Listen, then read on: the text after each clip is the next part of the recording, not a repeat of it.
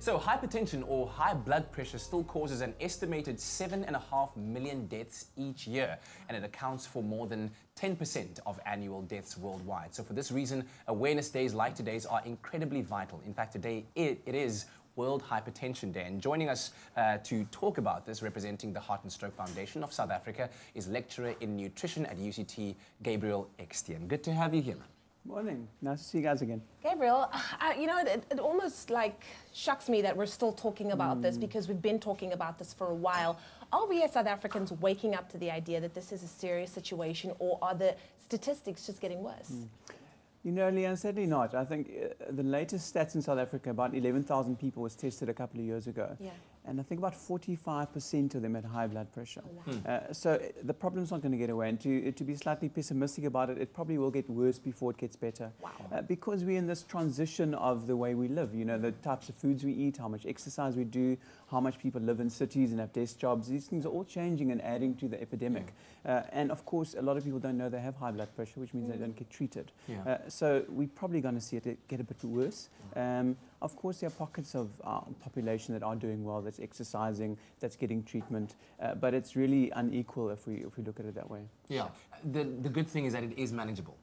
It's so manageable, and I think that's the problem. If you get tested, you know you have high blood pressure. Exactly. Very effective medications, and of course lifestyle changes.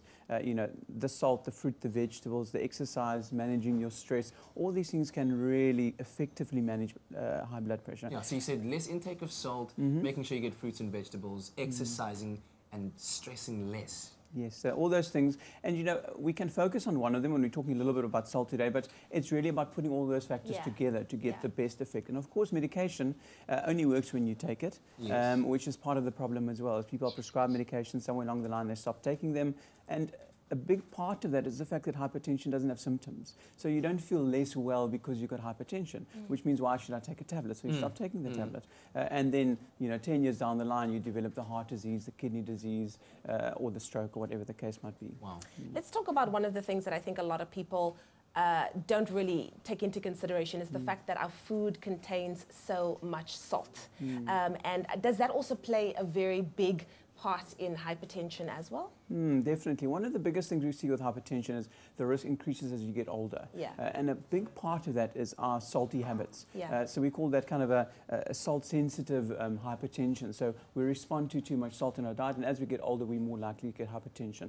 And of course, a lot of the salt is hidden within our food. So it's not just the salt we add, you know, to the food when we cook or at the table. It's what's in the spices, what's in the breads, what's in the polonies, what's in all these things we eat on a regular basis. It all kind of compiles, and it gives us a very salty diet, which is one of the most easy things to change to avoid hypertension in the first place. Earlier on, you mentioned that getting tested is a very important thing, because you need to know whether you do have hypertension or not. A lot of people out there don't know that they have it. So what's the quickest and easiest way to have it tested? Or is it something that you could feel in your body to go, maybe I should be worrying? I think that's probably a very important point, is don't wait to feel a headache, to feel a flush in your face, because then your blood pressure is probably already sky high.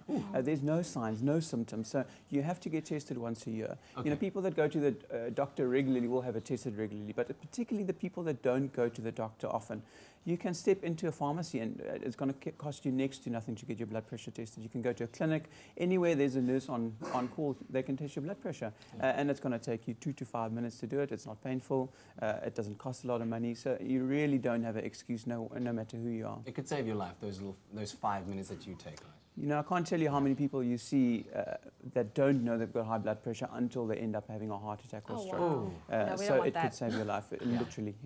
Absolutely. Well, they say that knowledge is power, hey? And prevention is better than cure at the end of the day. So with today, the 17th of May, being World Hypertension Day, make sure that you do get tested. And if you are looking for more information, you can check out @SA Heart Stroke on social media.